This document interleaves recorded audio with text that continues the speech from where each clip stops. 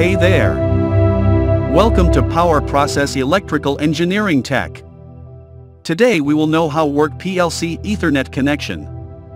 First, make sure you subscribe and like the video.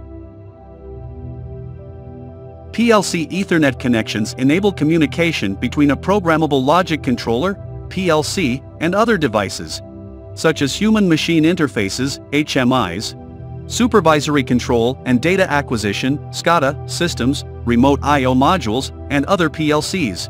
Ethernet communication offers higher speeds and greater data capacity compared to traditional serial communication methods, making it well-suited for modern industrial automation and control systems. Here's how PLC Ethernet connections typically work. Ethernet interface. PLCs designed for Ethernet communication have an Ethernet interface, usually an Ethernet port or RJ45 connector. This interface allows the PLC to connect to an Ethernet network. IP address assignment. Each device on an Ethernet network requires a unique IP, Internet Protocol, address. The PLC must be assigned an IP address, either manually, static IP, or automatically through DHCP, Dynamic Host Configuration Protocol.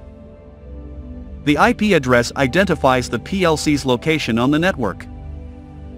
Ethernet protocols.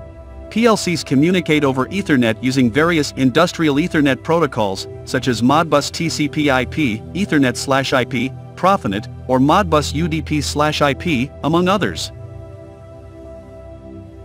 The PLC and connected devices must support the same protocol to exchange data seamlessly. Data exchange. PLCs can exchange data with other devices on the Ethernet network.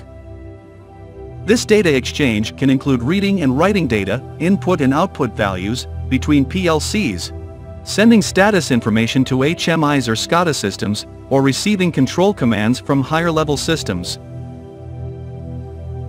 Ethernet communication functions. PLC programming software typically includes functions or instructions that facilitate Ethernet communication. These functions allow the PLC program to send and receive data packets over the Ethernet network. Ethernet switches and routers. In larger automation systems, Ethernet switches and routers may be used to manage communication between multiple devices on the network. Switches enable communication between devices on the same network, while routers allow communication between devices on different networks. Redundancy.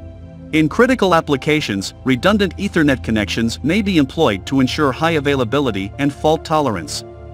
Redundancy protocols like Rapid Spanning Tree Protocol, RSTP, or Media Redundancy Protocol, MRP, help to maintain continuous communication even if a network component fails. Security. Ethernet communication in industrial environments requires attention to security.